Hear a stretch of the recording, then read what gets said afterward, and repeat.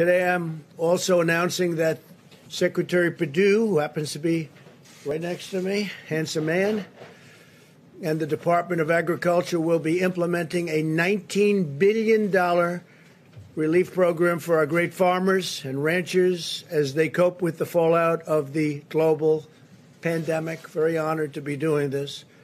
Our farmers, ranchers, these are great people, great Americans. Never complain. They never complain. They just do what they have to do.